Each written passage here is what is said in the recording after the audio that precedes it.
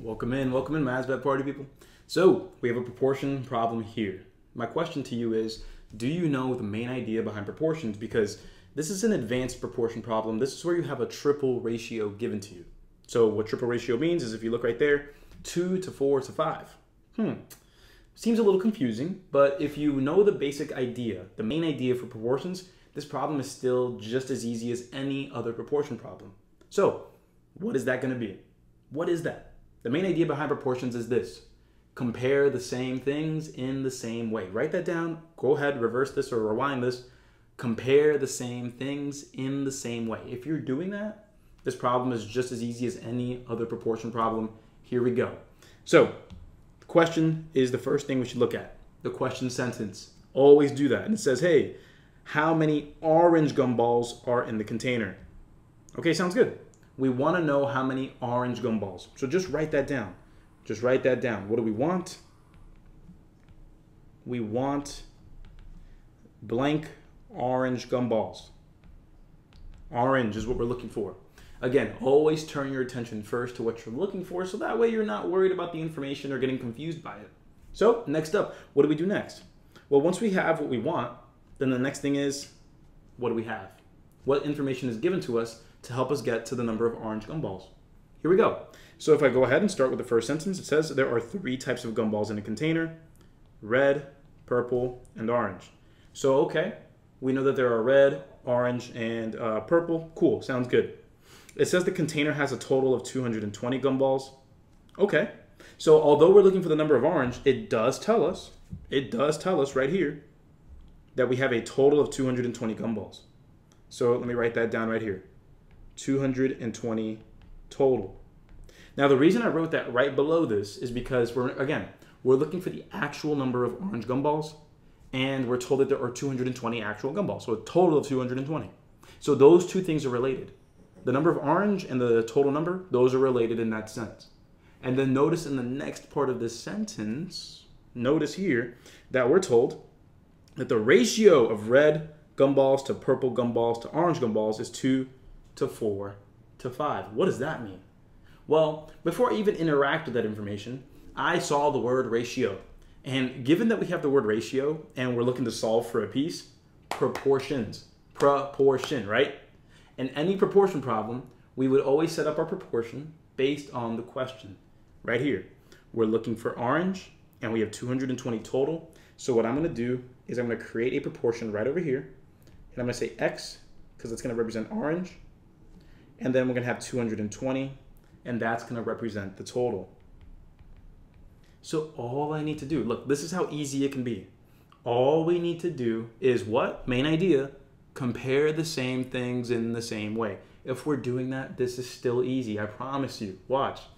I'm going to set it up on the right side like this, and I'm going to say, I need orange up here and total down here. If I have that, I can solve this. So we're told again, the ratio of red to purple to orange is 2 to 4 to 5. So let me write that down. So over here, I'm going to zoom in. So red, purple, and orange. What I have given to me is that red is represented by 2. Right there, it goes in order. Purple is represented by 4. Again, it goes in order. And then orange is represented by 5. Orange was the last one, so 5 is representative of that. So if you take a look at that, oh, look at that, okay. We have orange right here. We got orange, it's 5. It is 5. So what I have is 5 right over here that I can plug in. I can plug in 5. Let me just go ahead and highlight that for you. Boom, that's orange, that works, right? That's in the right spot. But how the heck are we supposed to get total? Well, what does total mean? Add them up. That's all that means. That's all that means. That's all we have to do, and that's going to give us a great time. Watch. Boom. If I have all of these together, the total, 2 plus 4 is 6 plus 5 is 11. That's it.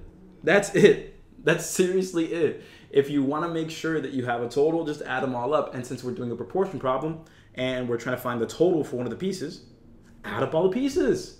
So there it is. That's 11. And now we have it in the correct spot. So what does this mean for us? What are we supposed to be doing now? Well, my party people, here's what we're going to do. What we're going to do is we're going to solve this proportion. And there are plenty of different ways that we can do it. One of the main ways is going to be cross multiply and divide. We've heard of that before, right? But another way that we can do it is by comparing the values. What do I mean by that? Remember, compare the same things in the same way. Sounds like a song, right? Take a look here. If I compare, I can try to get from 5 to x somehow, but that's going to be the same comparison, again, right to left. If I compare right to left, it'll be right to left everywhere else. So I'm trying to figure out how I can go from 5 to x, but that's going to be the same way as going from 11 to 220. Do you see what ratio that is, or what scale, or what multiplying factor that is? That's 20.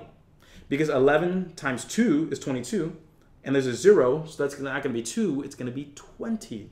If I multiply by 20, that's how I go from the right to the left.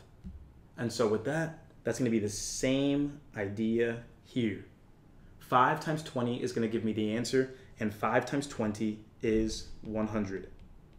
But that's not as important, again, that is not as important as the setup. We needed to have the setup done correctly for us to even be able to calculate the problem. So remember, when you're setting up proportions, we are comparing the same things in the same way. And that's how we get B, 100. So I want you to take a second, actually. Go ahead and leave a comment on this video. Let me know if you want me to film another one of these, if you think that this was still confusing. Because I know that, obviously, we all learn at different paces. And I want to make sure that I'm meeting you where you are. So let me know. Or, if you don't want to wait for me to shoot a whole new video, I have a full program that's actually free to try if you didn't notice, all the way down here and over here. I have a full program free to try for a full week, no credit card required. So you can scan that QR code right up there, you can go to that link, but either way, once you're done signing up, shoot me a text at 567-698-8867, introduce yourself to me, let me know if you have any questions signing up or any trouble, because I'll help you out. But I'll see you in there because we have over 15,000 problems. Let's get to it.